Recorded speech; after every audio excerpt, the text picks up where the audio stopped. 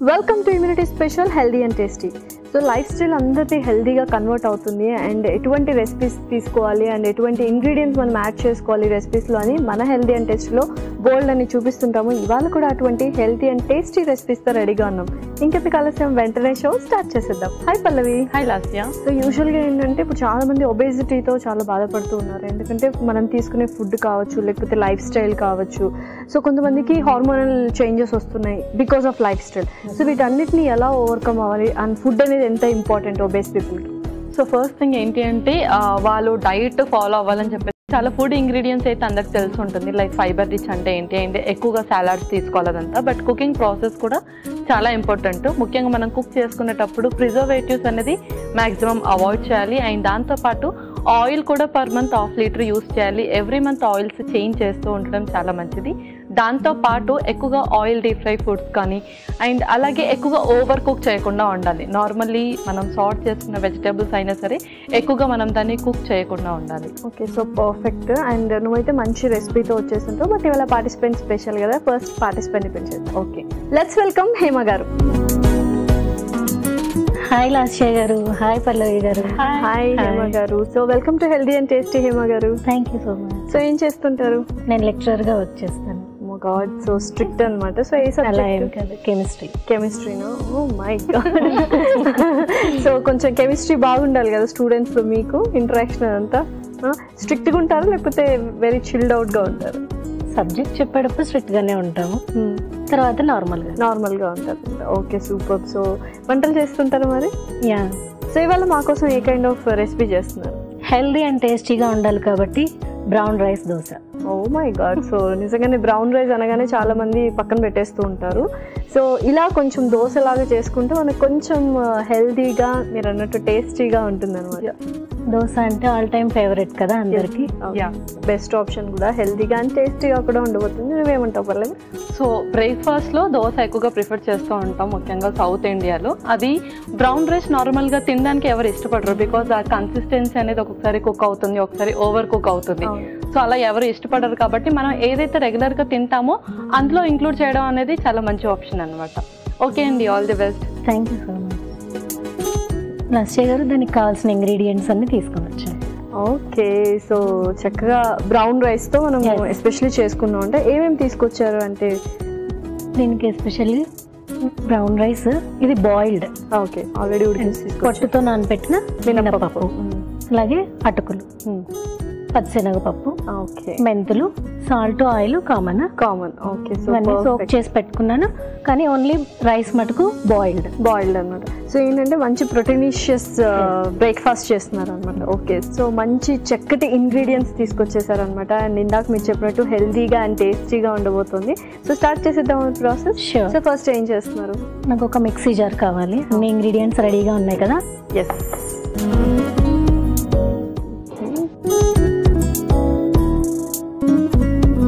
మనం already soak చేసి పెట్టుకున్న మినపప్పు.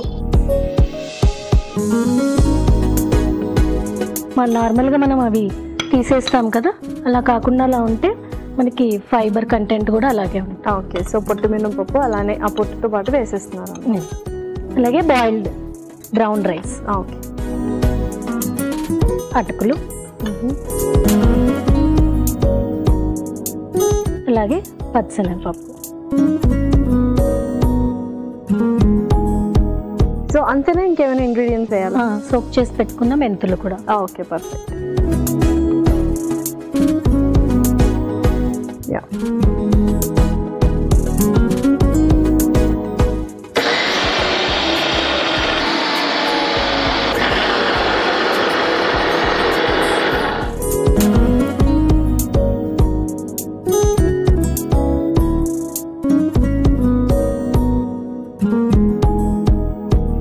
ప్యాన్ ఇప్పుడు హీట్ చేసుకుందాం.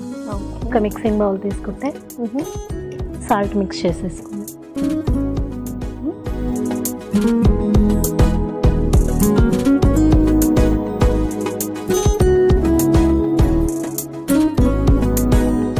కొద్దిగా సాల్ట్ వేసుకుందాం, కొన్ని వాటర్.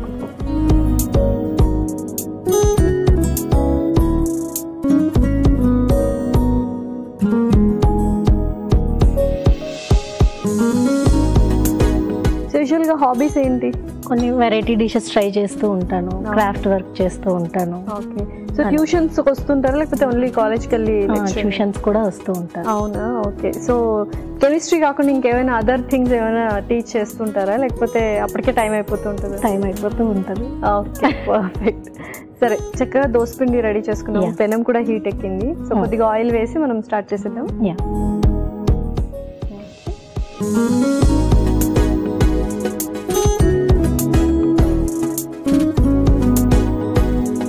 సో పెనం కూడా హీట్ ఎక్కింది, నేను ఆయిల్ కూడా వేసేసాను. ఇంకా దోశ వేసుకుందామా? Yeah, sure. ఓకే.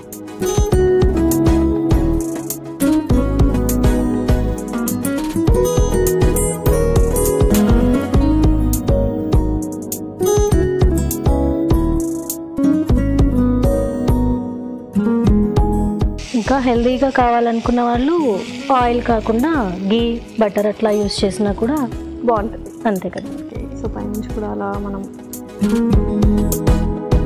నూనె వేసేద్దాం. ఓకే. ఓకే అండి, వావ్. సో మంచిగా బ్రౌనిష్ కలర్లో కూడా వచ్చింది. అరోమా కూడా చాలా డిఫరెంట్గా వస్తుంది అనమాట. సో ఇంకా మరి సర్వ్ చేసుకుందామా? యా.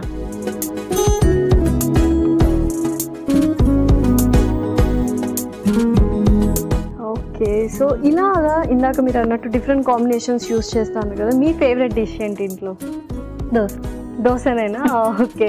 సో అంటే ఈ కైండ్ కాకుండా డిఫరెంట్ వెరైటీస్ చేస్తూ ఉంటారు అంటే వెజిటబుల్స్ వేసి, ఎగ్ వేసి ఇలాగా అనమాట. ఓకే. సో ఇంట్లో ఎంతమంది ఉంటారు? నేను, మా హస్బెండ్, మా బాబు. ఒక్కడే బాబు అనమాట. ఏం చదువుతున్నారు బాబు? ఇంటర్. సో మీ కాలేజేనా? యా. సో మీ లెక్చరర్. సో కొంచెం అది ఉంటుంది కదా, మా మమ్మీనే టీచర్ అన్నట్టు, అలా ఏం లేదా? సో వెరీ కూల్, హ్యాపీ అయితే. సో చక్కగా ఇద్దరు కలిసి వెళ్ళి కలిసి వెళ్తాం, ఇద్దరం కలిసి వస్తాం. ఓకే. కానీ స్కూల్ ఏజ్ అయితే బాగుండేది. ఫస్ట్ నుంచి 10th వరకు మీతోనే ఉండేవాడు. కాలేజ్ కాబట్టి ఓన్లీ 2 years అనమాట. సో రెడీ అయిపోయినట్టే కదా? Yeah. Tasty and healthy brown rice dosa ready. Taste చేసి చెప్పండి. ఓకే. సో టేస్ట్ చేసే ముందు ఫస్ట్ ఆడియన్స్కి ఎలా తయారు చేశారు ఏంటి అని చెప్పేసి. షూర్. బ్రౌన్ రైస్ దోశ అయితే రెడీ అయిపోయింది. మరి కావాల్సిన పదార్థాలు అలాగే తయారు చేసుకునే విధానం మరొకసారి చూసేయండి. బ్రౌన్ రైస్ దోశకి కావాల్సిన పదార్థాలు: పొట్టుమినపప్పు 1 కప్పు, బ్రౌన్ రైస్ 1 కప్పు, అటుకులు 1 కప్పు, పచ్చిశనగపప్పు 1 కప్పు, మెంతులు చిటికెడు, నూనె 2 టేబుల్ స్పూన్లు, ఉప్పు తగినంత.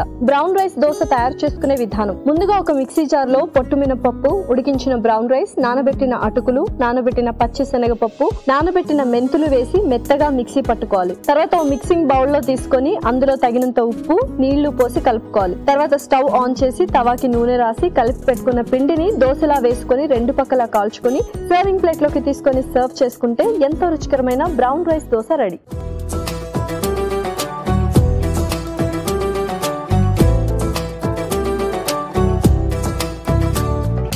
కావాల్సిన పదార్థాలు అలాగే తయారు చేసుకునే విధానం చూసారు కదా. ఇప్పుడు టేస్టింగ్ టైం. సో టేస్ట్ చేసేద్దామా? ఓకే.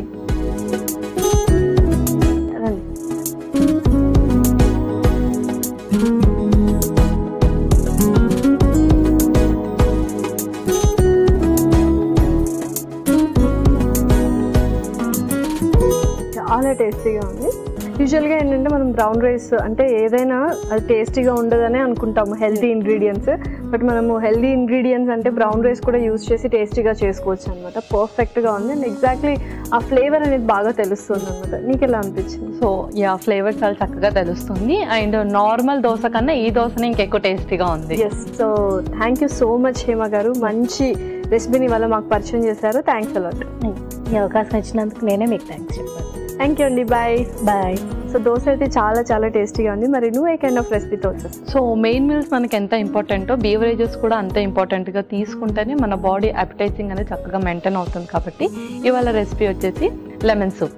వావ్. సో చాలా డిఫరెంట్గా ఉంది. సూప్ అంటే మనం ఫ్లేవర్స్ చాలా చూసాము, టొమాటో ఫ్లేవర్ కావచ్చు, ఇంకా different kinds of flavours, chicken soup, sweet corn soup, అందులో మనం లెమన్ అనేది జస్ట్ స్క్వీజ్ చేసుకుంటాం అంటే.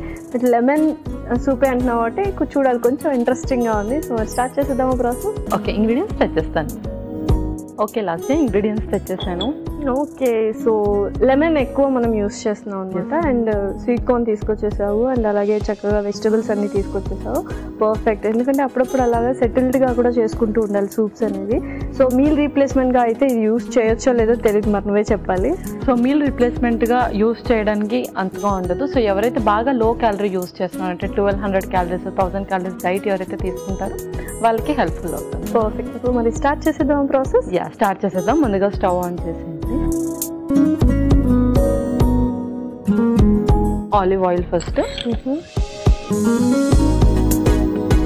సో రెగ్యులర్గా ఏంటంటే సలాడ్స్కి కానీ సూప్స్కి కానీ ఆలివ్ ఆయిల్ యూస్ చేయడం అనేది బెస్ట్ అనమాట. ఓకే. సో నెక్స్ట్ ఏంటి? నెక్స్ట్ అల్లం తురుము,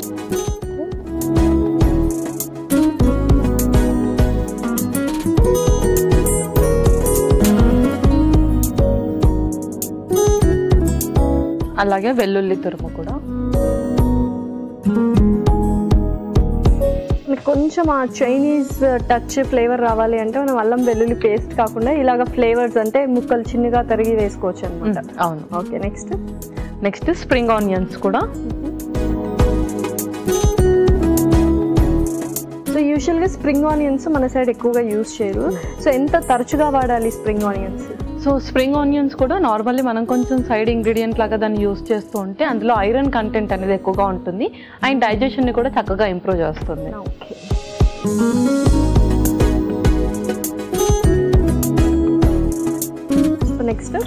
నెక్స్ట్ క్యారెట్ ముక్కలు కూడా.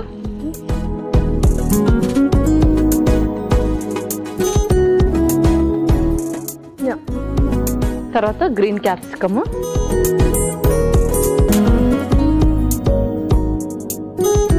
Next sweet corn, okay.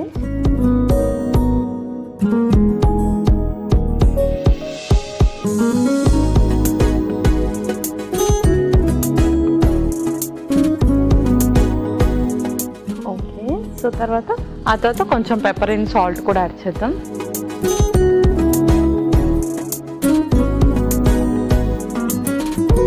అలాగే కొంచెం సాల్ట్ కూడా.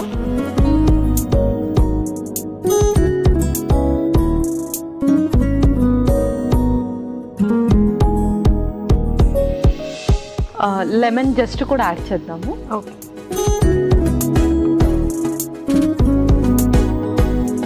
సో ఫ్లేవర్ని చక్కగా ఇంకొంచెం ఎన్హాన్స్ చేస్తుంది.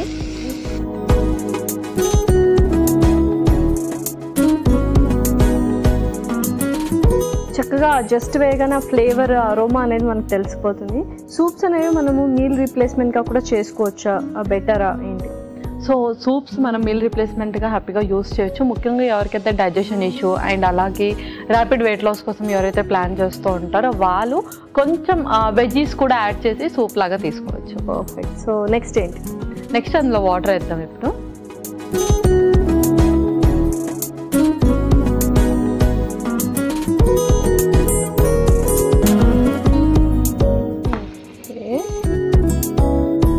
సో ఇదైతే చక్కగా బాయిల్ అవ్వాలి. ఆల్రెడీ స్వీట్ కార్న్ అవన్నీ చక్కగా త్వరగానే బాయిల్ అయిపోతాయి, బట్ క్యారెట్ వీటికి కొంచెం టైం పడుతుంది. అండ్ ఆ ఫ్లేవర్స్ కూడా చక్కగా ఆ వాటర్లో కూడా ఇన్కార్పొరేట్ అయితేనే మనకు ఆ ఫ్లేవర్ అనేది బాగా తెలుస్తుంది అన్నమాట. ఓకే. సో చక్కగా బాయిల్ అవ్వనిద్దాం. ఓకే పల్లవి, ఒకసారి చూద్దాం ఎలా ఉంది ఏంటి అని. చూసేద్దాం.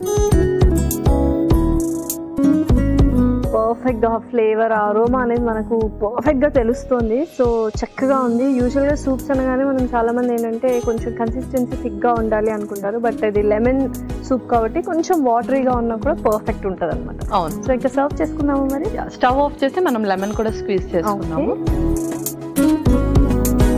సో కొంచెం ఎక్కువ లెమన్ స్క్వీజ్ చేస్తాం ఇందులో.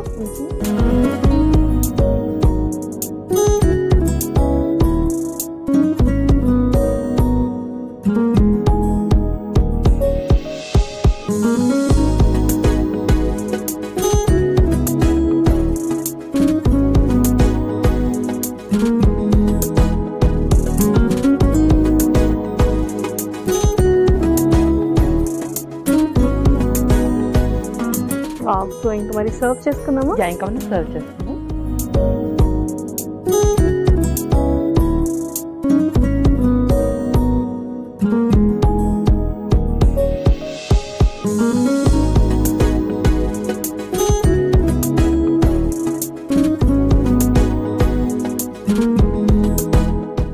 ఎక్కువగా అరోమా చాలా చాలా సూపర్గా వస్తుంది. మెయిన్లీ అల్లం వెల్లుల్లి అండ్ అలాగే జస్ట్ మనం ఏదైతే యూస్ చేసామో ఇప్పుడు నిమ్మరసం అనమాట. ఈ 4 అయితే చక్కగా తెలుస్తుంది. మరి టేస్ట్ ఏవేవి ఉంటాయి చూడాలి. మరి కొంచెం కొత్తిమీరతో గార్నిష్ చేసుకుందాం.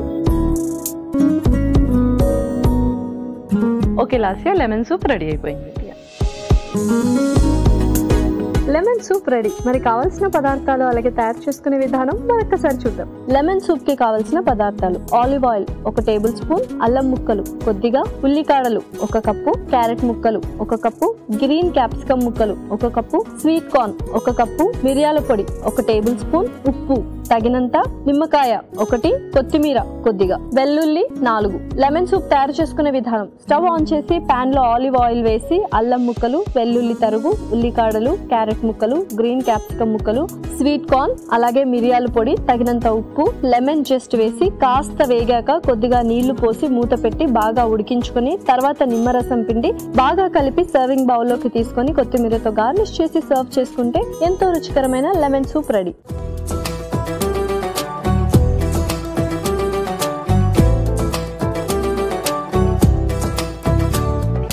కావాల్సిన పదార్థాలు అలాగే తయారు చేసుకునే విధానం చూసారు కదా. ఇప్పుడు టేస్టింగ్ టైం. సో టేస్ట్ చేసేద్దాం. ఓకే.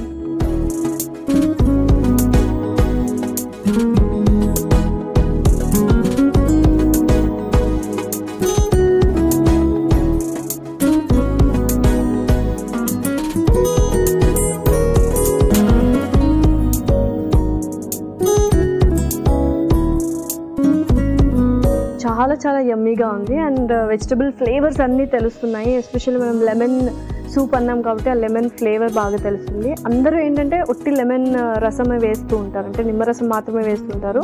జస్ట్ కూడా కంపల్సరీ అందరూ యాడ్ చేసుకోవాలి, ఎందుకంటే ఆ ఫ్లేవర్ అనేది ఇంకాస్త ఎన్హాన్స్ అవుతుంది అనమాట. మీకు ఎలా అనిపించింది? సూప్స్ కొంచెం ఇలా లిక్విడ్గా ఉంటేనే చాలా ఇష్టపడతారు. లైక్ కొంతమంది ఆ కన్సిస్టెన్సీ కొంచెం సాలిడ్ కన్సిస్టెన్సీ ఉండాలని అనుకుంటారు. సో ఇది లెమన్ సూప్ మాత్రం ఇలా కొంచెం క్లియర్ లిక్విడ్గా ఉంటేనే బాగుంటుంది. నిజంగా చాలా చాలా క్లియర్ సూప్ అనమాట. సూపర్గా ఉంది. సో 2 రెసిపీస్ చాలా బాగున్నాయి అండ్ దోశ కూడా చాలా సింపుల్గా చేసుకోవచ్చు అండ్ కొంచెం టేస్ట్ ఎన్హాన్సింగ్గా ఉంది. నువ్వు అన్నట్టు ఇందాక మామూలు దోశ కంటే ఈ దోశ టేస్టీగా ఉందండి. చాలా ఇన్స్టెంట్గా కూడా చేసుకోవచ్చు అనమాట. జస్ట్ నానబెట్టుకుంటే సరిపోతుంది మనకు కొన్ని ఇంగ్రీడియంట్స్. సో మరి రెండింటి న్యూట్రిషనల్ వాల్యూస్ చెప్పేస్తావు మరి? ఓకే. సో ఫస్ట్ రెసిపీ వచ్చేసి బ్రౌన్ రైస్ దోశ. బ్రౌన్ రైస్లో మనకు గ్లైసమిక్ ఇండెక్స్ తక్కువగా ఉంటుంది. వైట్ రైస్తో కంపేర్ చేస్తే ఫైబర్ కంటెంట్ కూడా ఎక్కువగా ఉంటుంది అండ్ అలాగే మినరల్స్లో మనకు మ్యాగ్నీషియం ఉంటుంది. సో బోన్స్కి రిలేటెడ్ ఇష్యూ ఉన్న వాళ్ళు, వెయిట్ లాస్కి ప్లాన్ చేస్తున్న వాళ్ళు, షుగర్స్ ఎక్కువగా ఫ్లక్చువేట్ అవుతున్న వాళ్ళు, ఇన్సులిన్ మీద ఉన్న వాళ్ళు బ్రౌన్ రైస్నే రెగ్యులర్గా వాళ్ళ డైట్లో ఇంక్లూడ్ చేసుకుంటూ ఉండాలి. ఇది బాడీకి మంచి ఫ్యూయల్ లాగా కూడా పనిచేస్తుంది అండ్ అలాగే ఇన్స్టెంట్ ఎనర్జీని కూడా ఇస్తుంది. అండ్ అలాగే మినపప్పు కూడా పొట్టు మినపప్పు యూస్ చేస్తాం కాబట్టి ఇందులో మనకు యాంటీ ఆక్సిడెంట్స్ అనేది ఎక్కువగా ఉంటాయి అండ్ ఎవరికైతే ఆర్థరైటిస్ పెయిన్స్ అనేది ఎక్కువగా ఉంటుందో ఆ పెయిన్ నుంచి రిలీఫ్ పొందొచ్చు. నరాల బలహీనత ఉన్న వాళ్ళు కూడా పొట్టు మినపప్పే వాళ్ళ డైట్లో ఎక్కువగా ఇంక్లూడ్ చేసుకుంటూ ఉండాలి. మన నెక్స్ట్ రెసిపీ వచ్చేసి లెమన్ సూప్. లెమన్లో మనకు వైటమిన్ సి ఎక్కువగా ఉంటుంది. ఇమ్యూనిటీని చాలా ఫాస్ట్గా బూస్టప్ చేస్తుంది, మంచి ఇన్స్టాంట్ ఎనర్జీని ఇస్తుంది అండ్ అలాగే టేస్ట్ బడ్స్ని కూడా చక్కగా ఎన్హాన్స్ చేస్తుంది. స్వీట్ కార్న్లో కూడా మనకు వైటమిన్ B6 అండ్ అలాగే ఫైబర్ అనేది ఎక్కువగా ఉంటుంది. చాలా చాలా పర్ఫెక్ట్ న్యూట్రిషనల్ వాల్యూస్ ఉన్నాయన్నమాట. అండ్ ఎలా అయితే ప్రిపేర్ చేయాలో ఆ ప్రాసెసింగ్ కూడా చాలా ఈజీగా ఉంది అండ్ ఇంగ్రీడియంట్స్ కూడా మనకు ఇంట్లో దొరికే నార్మల్ ఇంగ్రీడియంట్సే అనమాట. Thank you so much Pallavi. Welcome Lasya. ఇదండి ఇవాళ ఎపిసోడ్. మరొక ఎపిసోడ్లో సరికొత్త ఇంట్రెస్టింగ్ రెసిపీస్తో మీ ముందు ఉంటాం. Until then take care. By by.